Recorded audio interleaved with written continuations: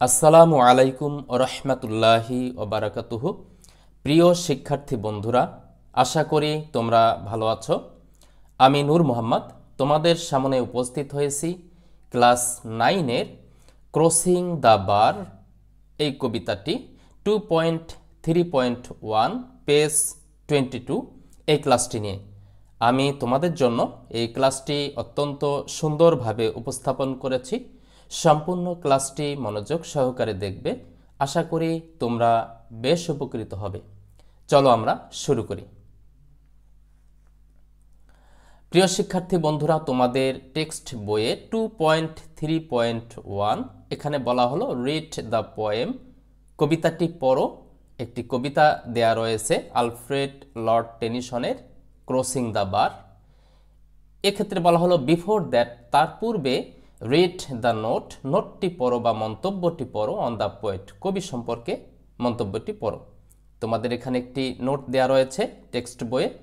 আমি তোমাদের এই নোটটি বোঝার জন্য দুটি কলামে উপস্থাপন করেছি। প্রথম কলামে টেক্সট এবং দ্বিতীয় কলামে মিনিং, অর্থ প্রদান করেছি। পাশাপাশি আমি তোমাদের এই নোটটির প্রতিটি শব্দার্থ প্রদান করেছি এবং একটি সমার্থক শব্দ দিয়েছি। প্রথমেই চলো আমরা শব্দার্থগুলো দেখে নেই, তাহলে তোমাদের জন্য এই টেক্সটটি বোঝা অনেক সহজ হবে। নোট অর্থ মন্তব্য অথবা কমেন্ট অথবা রিমার্ক। রিনাউন্ড অর্থ বিখ্যাত অথবা রিপিউটেড। ব্রিটিশ অর্থ ব্রিটিশ অথবা ইংলিশ। পোয়েট অর্থ কবি অথবা রাইমার। বিকাম মানে হওয়া অথবা টার্ন। ফেমাস অর্থ বিখ্যাত অথবা নোটেবল। রাইটিং অর্থ লেখা অথবা কম্পোজিং। অ্যাবাউট অর্থ নিয়ে অথবা বিষয়ে, কনসার্নিং অথবা রিগার্ডিং। লাভ অর্থ প্রেম অথবা ফন্ডনেস অথবা অ্যাফেকশন। নেচার অর্থ প্রকৃতি অথবা ক্রিয়েশন। ইমোশন অর্থ আবেগ অথবা ফিলিং। লেট অর্থ অনুমতি দেয়া অথবা পারমিট। রিড অর্থ পড়া অথবা রিসাইট অথবা পেরিউস বা স্টাডি। পোয়েম অর্থ কবিতা অথবা পোয়েট্রি অথবা পোয়েজি।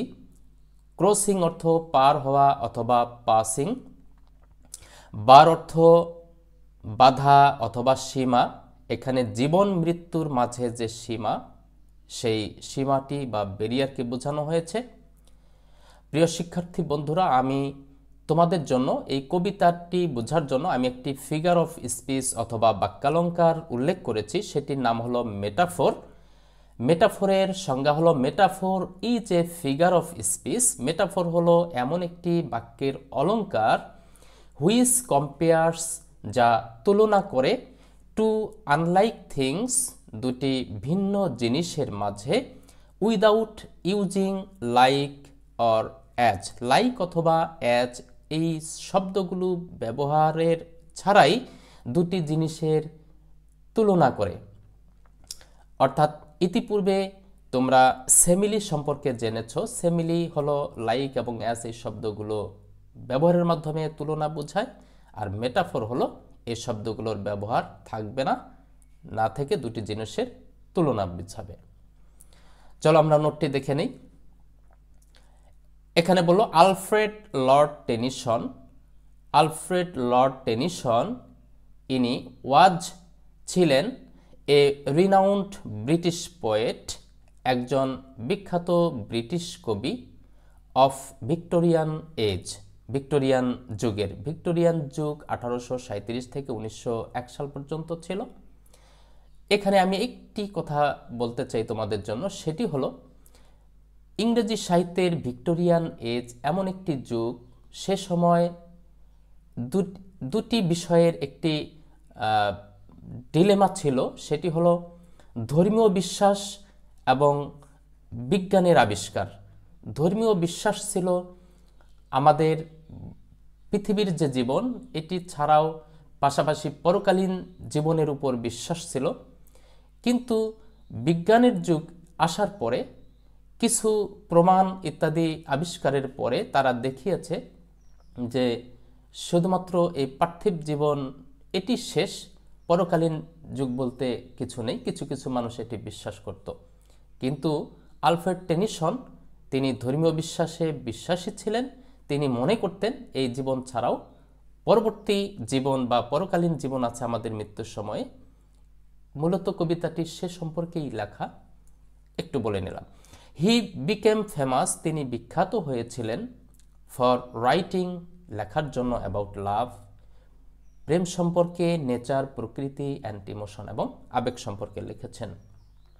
নাও এখন লেটস রিড, চলো আমরা পড়ি one of his famous poems, তার একটি বিখ্যাত কবিতা অন নেচার, প্রকৃতির উপর, নাম হলো ক্রসিং দ্য বার, অর্থাৎ সীমাটি অতিক্রম করা। আমি তোমাদের জন্য এখানে আরও দুটি লাইন অতিরিক্ত যুক্ত করেছি, চলো একটু দেখে নেই।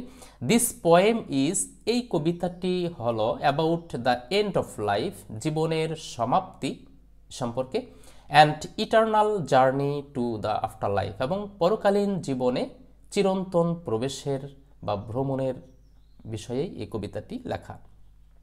দি পয়েট ওয়ান্টস, কবি চায়, টু লিভ দ্য ওয়ার্ল্ড, এই বিশ্বকে ছেড়ে যেতে, ইন পিস, শান্তিতে, অ্যান্ড এক্সপেক্টস, এবং আশা করেন, টু মিট দ্য ক্রিয়েটর, স্রষ্টাকে সরাসরি সাক্ষাৎ করার আশা করেন। চলো আমরা পরের স্লাইড থেকে দেখে নিই। প্রিয় শিক্ষার্থী বন্ধুরা, কবিতাটির নাম হলো ক্রসিং দ্য বার, লিখেছেন আলফ্রেড লর্ড টেনিসন। আমি তোমাদের জন্য এই কবিতাটিও দুটি কলামে উপস্থাপন করেছি। প্রথম কলামে কবিতা এবং দ্বিতীয় কলামে মিনিং, অর্থ প্রদান করেছি। পাশাপাশি এখানে রয়েছে প্রতিটি শব্দের অর্থ সহ একটি সমার্থক শব্দ। চলো আমরা একটু দেখে নিই।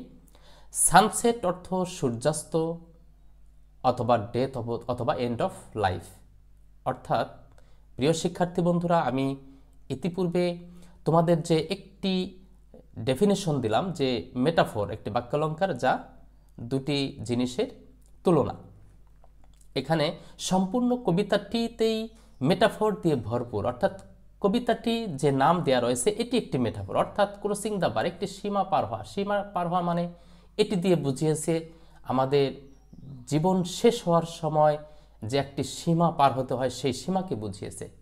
অর্থাৎ এটি দিয়ে ভিন্ন একটি জিনিসকে বুঝিয়েছে। যেমন সানসেট অর্থ সূর্যাস্ত, কিন্তু এই সূর্যাস্ত দিয়ে আমাদের মৃত্যুকে বুঝিয়েছে। অর্থাৎ এখানে লাইক অথবা অ্যাজ এই শব্দ ব্যবহার নাই, বরং সরাসরি বলল সানসেট দিয়ে, সূর্যাস্ত না বলে বরং মৃত্যুকে বুঝিয়েছে। এটি একটি মেটাফোর। চলো আমরা শব্দার্থগুলো আগে দেখে নিই। সানসেট অর্থ সূর্যাস্ত অথবা ডেথ অথবা end of life. Evening star অর্থ সন্ধ্যা তারা অথবা ভেনাস, এটি অ্যাসোসিয়েটেড উইথ কামনেস, অর্থাৎ নিস্তব্ধতা, নীরবতার সাথে সংশ্লিষ্ট এটি। ক্লিয়ার অর্থ স্পষ্ট অথবা ট্রান্সপারেন্ট। কল অর্থ ডাক অথবা ইনভাইটেশন। মর্নিং অর্থ আহাজারি অথবা লেমেন্ট। বার অর্থ সীমা অথবা ব্যারিয়ার। এখানে বুঝিয়েছে line between life and death, জীবন মৃত্যুর মাঝের যে সীমা, সেই সীমাকে বুঝিয়েছে। পুট আউট অর্থ শুরু করা অথবা স্টার্ট। সি অর্থ সমুদ্র অথবা আফটার লাইফ, সমুদ্র দিয়ে এখানে পরকালীন জীবনকে বুঝিয়েছে। টাইড অর্থ জোয়ার অথবা ওয়েভস অথবা সার্স। মুভিং অর্থ প্রবাহমান অথবা অ্যালাইভ। সিম অর্থ মনে হওয়া অথবা থিঙ্ক। অ্যাজলিপ অর্থ ঘুমন্ত অথবা কাম বা সাইলেন্ট। ফুল অর্থ পূর্ণ অথবা ফুলফিলড। সাউন্ড অর্থ শব্দ অথবা নয়েজ। ফোম অর্থ ফেনা অথবা বাবল। ড্রিউ অর্থ সৃষ্ট অথবা ক্রিয়েটেড। বাউন্ডলেস অর্থ সীমাহীন অথবা লিমিটলেস। ডিপ অর্থ গভীর অথবা প্রোফাউন্ড। টার্ন অর্থ ফিরে যাওয়া অথবা রিটার্ন। অ্যাগেইন অর্থ আবার বা পুনরায় বা ব্যাক। হোম অর্থ স্বস্থানে অথবা অ্যাবোর্ড অফ গড, অর্থাৎ স্রষ্টা মানুষের পরকালীন জীবনের যে স্থানটি তৈরি করেছেন। চলো আমরা অর্থগুলো দেখে নিই কবিতার। কবি বলছেন তার শেষ মুহূর্তে, এখানে সম্ভবত কবি তার এই কবিতাটি তার জীবনের শেষ মুহূর্তে যখন তিনি উপলব্ধি করতে পারলেন যে এই পৃথিবী তাকে ছেড়ে চলে যেতে হবে, এই উপলব্ধি তখন যখন তার মাঝে এসেছিল, তিনি এই কবিতাটি লিখেছেন। তিনি বললেন সানসেট অ্যান্ড ইভিনিং স্টার, অর্থাৎ সূর্যাস্ত বা মৃত্যু এবং সন্ধ্যা তারা, অর্থাৎ মৃত্যুর পরেই যে সন্ধ্যার তারার ন্যায় একটা নীরবতা নিস্তব্ধতা নেমে আসে, তিনি তাকে বোঝালেন। অ্যান্ড এটি হলো one clear call for me, এটি একটি আমার জন্য একটা স্পষ্ট ডাক, অর্থাৎ আমি বুঝতে পারতেছি যে কিছুক্ষণ পরেই আমাকে এই পৃথিবী ছেড়ে চলে যেতে হবে। এই মৃত্যু মনে হয় আমাকে ডাকছে, এই মৃত্যুর ডাকটি আমার জন্য একটি স্পষ্ট আহ্বান, একটি স্পষ্ট আমাকে দাওয়াত করছে, আহ্বান করছে সানসেট, মৃত্যুটি এসে। অ্যান্ড এবং মে দেয়ার বি নো মর্নিং, এবং এই ক্ষেত্রে কোনোই আর্তনাদ থাকবে না, আহাজারি থাকবে না, বিলাপ থাকবে না অব দ্য বার, সেই মৃত্যুর সীমাটি পার হওয়ার ক্ষেত্রে, পার হওয়ার সময়ে যেন আসলে কোনো আহাজারি না থাকে। কবি বলছেন আমি মৃত্যুর সময় কোনো আহাজারি করব না। হোয়েন যখন I put out to C, এই পরকালীন সাগরে, পরকালীন জীবনের সাগরে যখন আমি যাত্রা শুরু করব, এই যাত্রার সময়ে এই বাধাটি পার হওয়ার ক্ষেত্রে আমার কোনো আহাজারি থাকবে না বা আহাজারি থাকা উচিত হবে না। বাট কিন্তু সাচ এ টাইট, এমন একটি জোয়ার, অ্যাজ মুভিং, যা চলমান, সিমস অ্যাজলিপ, মনে হচ্ছে এটি ঘুমন্ত হয়ে যাচ্ছে। অর্থাৎ আমাদের জীবন চলার পথে যে জোয়ার, এই জোয়ারটি আমরা কত উত্থান পতন, কত আমাদের লম্ফ ঝম্প ইত্যাদি, তা যেন সব কিছু সিমস অ্যাজলিপ, সব নীরব হয়ে যাচ্ছে। টু ফুল, এটি পূর্ণ ছিল, অর্থাৎ আমাদের জীবনটি পূর্ণ ছিল। ফর সাউন্ড অ্যান্ড ফোম, অনেক শব্দ, তর্জন গর্জন ইত্যাদি এবং অনেক ফেনায় ভরপুর ছিল আমাদের জীবন। অর্থ সম্পদ ক্ষমতা দাম্ভিকতা ইত্যাদি দিয়ে আমাদের জীবনটি ছিল অনেক ভরপুর, কিন্তু সেই মৃত্যুর সময়ের জোয়ার এসে যেন সব কিছু আমাদেরকে নীরবে নিয়ে যাচ্ছে। হোয়েন যখন দ্যাট হুইচ, এই জীবনটি আমাদের এসেছিল, ডিরিউ সৃষ্টি হয়েছিল, from out the boundless deep, সেই সীমাহীন গভীর থেকে, অর্থাৎ কবি বলছেন আমরা যখন এই পৃথিবীতে এসেছিলাম, পৃথিবীতে আসার শুরুতে আমাদের যে জীবন কোথায় ছিল, সেই রুহের জগতে, আত্মার জগতে ছিল। স্রষ্টা যে আত্মার জগতে সৃষ্টি করে রেখেছিলেন, সেইটি ছিল সীমাহীন একটি গভীরতা। সেই সীমাহীন গভীরতা থেকে সৃষ্ট হয়ে আমাদের জীবনটি এই পৃথিবীতে এসেছিল। এই পৃথিবীতে এসে সারাটি জীবন আমাদের কত সাউন্ড ছিল, শব্দে ভরপুর ছিল আমাদের, মানে অনেক জীবনটি নাটকীয়তা সব কিছু দিয়ে ভরপুর ছিল, সেটি এখন চলে যাচ্ছে। এই স্রোতটি মনে হচ্ছে আমাদের একদম নীরব মনে হয়ে যাচ্ছে। কিন্তু আমার মৃত্যুর সময়ে সেই জীবনটি মনে হচ্ছে টার্নস অ্যাগেইন হোম, আবার যে সীমাহীন গভীর সমুদ্র থেকে জীবনটি সৃষ্টি হয়েছিল, এখন মনে হচ্ছে এটি আবার সেই তার গৃহেই ফিরে যাচ্ছে আমার জীবনটি। চলো আমরা পরের স্লাইড থেকে দেখে নিই। চলো আমরা কবিতার শব্দার্থগুলো দেখে নিই। টুইলাইট অর্থ গোধূলি অথবা ডাস্ক, অর্থাৎ এমন একটি মুহূর্ত জীবন এবং মৃত্যুর সময়ে যে গোধূলি আলো এবং আধারের মাঝামাঝি সময়, এখানে বোঝাচ্ছে আমাদের জীবনটাও ঠিক গোধূলি লগ্নে, এই ডাস্ক গোধূলি লগ্নের কথা বলছে। ইভিনিং অর্থ সন্ধ্যা অথবা লাস্ট, বেল অর্থ ঘণ্টা অথবা হুইসাল, ডার্ক অর্থ অন্ধকার অথবা অপেক, স্যাডনেস অর্থ দুঃখ অথবা সরো, ফেয়ারওয়েল অর্থ বিদায় অথবা এক্সিট অথবা ডিপারচার, এমবার্ক অর্থ যাত্রার সময় অথবা স্টার্ট, দো অর্থ যদিও অথবা অলদো, এর সংক্ষিপ্ত রূপ কবি ব্যবহার করছেন।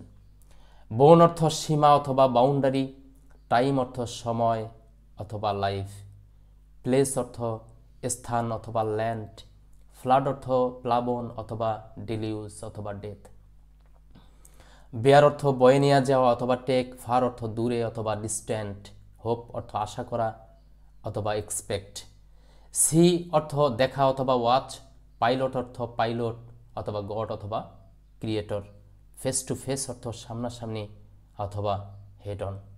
চলো আমরা কবিতাটি দেখে নিই। কবি বলছেন টুইলাইট অ্যান্ড ইভিনিং বেল, অর্থাৎ গোধূলি এবং সন্ধ্যার bell, and after that the dark, তারপরেই তো অন্ধকার। অর্থাৎ এখন আমার মনে হচ্ছে মৃত্যুর সময় উপস্থিত, এই মৃত্যুর সময় উপস্থিতের সময় আমার সারা জীবন আলোতে চলে গিয়েছে, এখন অন্ধকারের কোনো এক জীবনে পার হতে হচ্ছে। সেই গোধূলি লগ্ন সময়টি, এটিও কিন্তু একটি মেটাফর, অর্থাৎ গোধূলি লগ্ন দিয়ে আমাদের জীবনের শেষ মুহূর্তটিকে বুঝিয়েছে। অ্যান্ড ইভিনিং বেল, এবং আমাদের মৃত্যুর ঘণ্টা অর্থাৎ সন্ধ্যার ঘণ্টা, অর্থাৎ আমাদের মৃত্যুর ঘণ্টা যখন বেজে উঠবে, মৃত্যুর ঘণ্টা বেজে ওঠার সাথে সাথেই অ্যান্ড আফটার দ্যাট, এবং তারপরেই দি ডার্ক, অন্ধকার, অর্থাৎ সেই সাগরটি যে সাগরে আমাদের জীবন চলে যাচ্ছে। কবি বলছেন and May there be no sadness of farewell. কবি বলছেন সেই ক্ষেত্রে মৃত্যুর সময়ে থাকা উচিত হবে না কোনো দুঃখ, বিদায়ের কোনো দুঃখ থাকা উচিত হবে না। অর্থাৎ কবি উপলব্ধি করছেন যে আমাদেরকে তো প্রত্যেককেই এই পৃথিবী ছেড়ে চলে যেতে হবে। আমি একটি রেফারেন্স বলে নেই যে একটি চিরন্তন সত্য আমরা জানি, আমাদের স্রষ্টা বলেছেন বিসমিল্লাহির রহমানির রহিম, কুল্লু নাফসিং যায়িকাতুল মাউত, অর্থাৎ প্রত্যেকটি জীবনকেই মৃত্যুর স্বাদ গ্রহণ করতেই হবে, এটি চিরন্তন সত্য। অতএব মৃত্যুর সময়ে আমাদের উচিত হবে না মৃত্যুর থেকে বাঁচার জন্য বিলাপ করা, বরং আমাদের সেখানে আত্মসমর্পণ করতেই হবে, আমাদের প্রস্তুত থাকতেই হবে সর্বদা। কারণ আমরা অসুস্থ হই অথবা মৃত্যুর উপলব্ধি করতে পারি, বুঝতে পারি, আমরা চিকিৎসা করি, আমাদের চিকিৎসা করতে হবে, চেষ্টা করতে হবে সুস্থ থাকার জন্য, এটি ইচ্ছা থাকতে হবে, কিন্তু মৃত্যু থেকে বাঁচার উদ্দেশ্যে নয়। কবি এখানে বলছেন যে সেখানে বিদায় বেলায় কোনো দুঃখ থাকা উচিত হবে না, হয়ে নাই এম্বার, যখন আমি এই যাত্রা শুরু করব।